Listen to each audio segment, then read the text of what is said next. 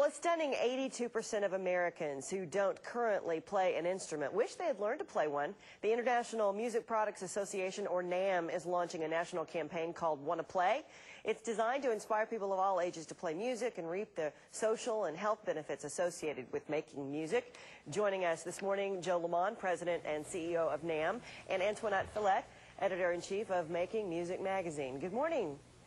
Thanks for having us. So tell us more about this Wanna Play campaign. You alluded to the survey that's out there.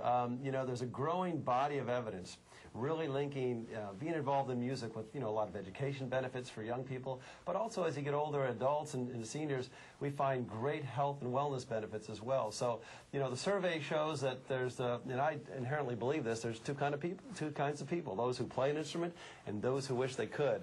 And this Gallup poll showing that 82% that who don't play wish they could. This is a message for them to take that step and go out and learn to play an instrument. What instruments would you suggest for kids, especially with Christmas coming up? Maybe people are on a budget this holiday season.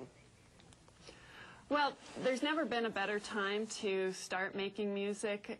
The availability of instruments at a very affordable price has increased due to technology. I would suggest stopping into your local community music store and talking with the people there about what fits the interest of your children and matching that. You can find something for under $100 to get started, or anywhere upwards from there. We were able to get my stepson some computer-generated music-making tools.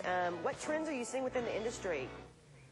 I think you think about technology today, and I think one of the biggest trends we're seeing is that everyone can now unleash their creativity, whether it's with the iPod generation or the fact that music software on computers is virtually being bundled with software packages.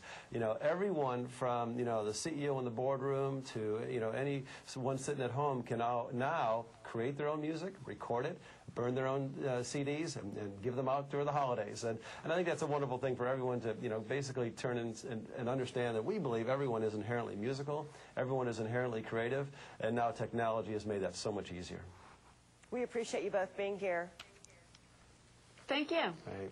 Joe Lamont and Antoinette Fillet.